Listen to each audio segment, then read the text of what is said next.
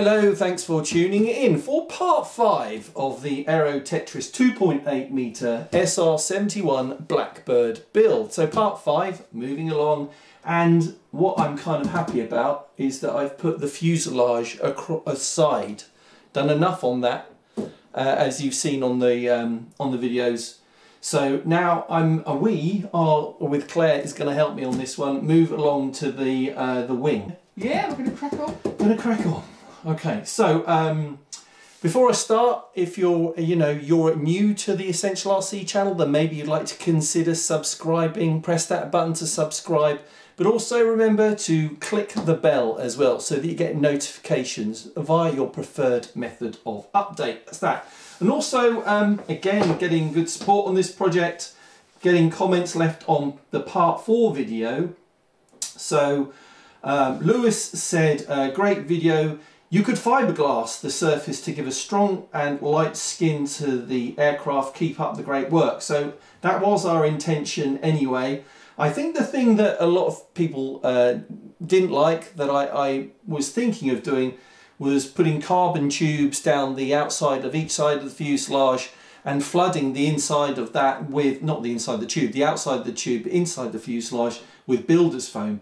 And some people thought that would actually be a bad idea because it might expand and make the whole fuselage explode. You don't do that. Not after I've glued all these 400 or 500 pieces of foam together. I'd probably cry if that happened. Riley, what does Riley say? Claire? Put my glasses on. Thanks for the mention, Dom. Great progress made. I can't wait to see it fly. Nor can I. However, that's going to be a while. Yes, it is. If it's in my lifetime, I would be amazed. Mr. RC Helijet, fellow YouTuber, very successful YouTuber in the RC world, says good luck, smile. Oh, that's nice. What does he mean, good luck, smile? That's one sentence. Does he mean good luck, smile?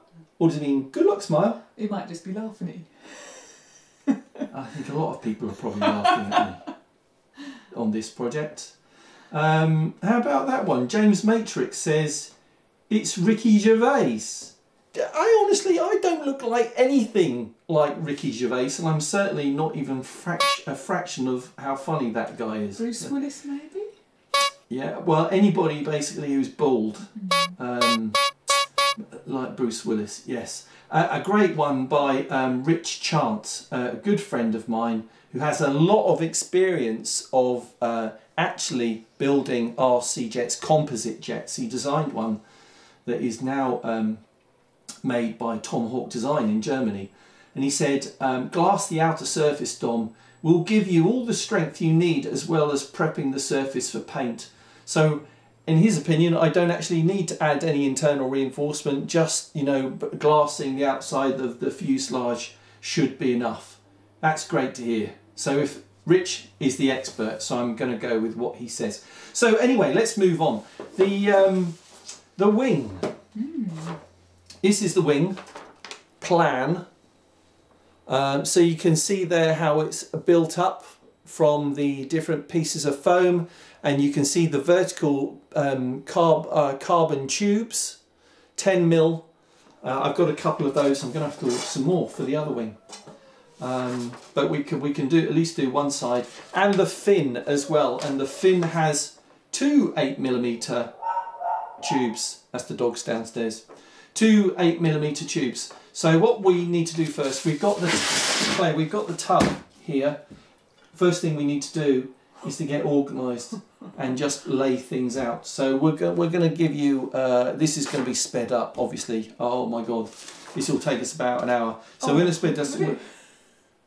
Yeah, it's going to take a little while. Is that all right with you? Yeah. All right. Crack on. Okay. Yeah. 3, 2, 1, go.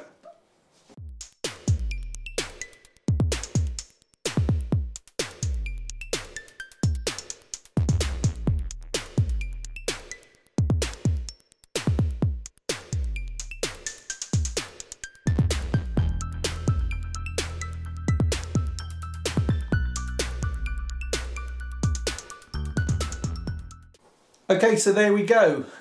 No better proof than many hands make light work. So we did that in about 10 minutes actually, all the pieces and nothing missing. Hooray! Which is fantastic.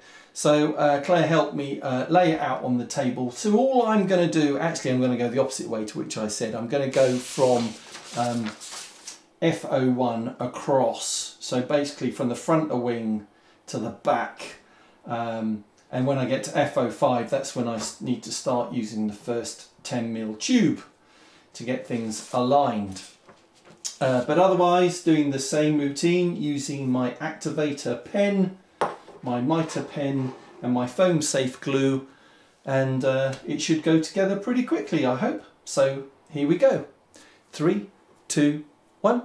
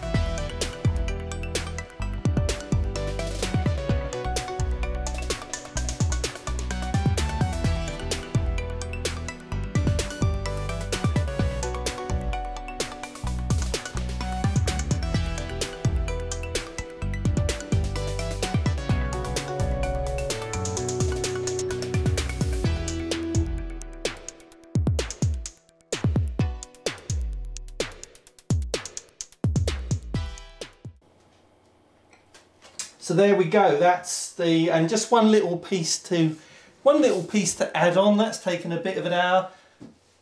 Wow. Oh, good. So look who's just turned up, just as I've finished.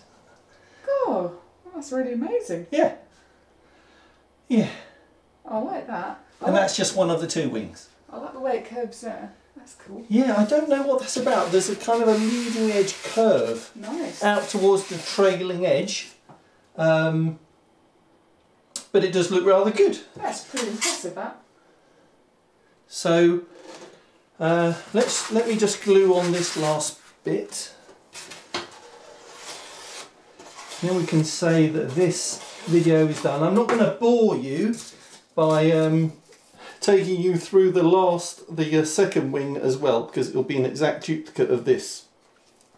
But let's finish on a high and get that stuck on there like that, and we'll be good.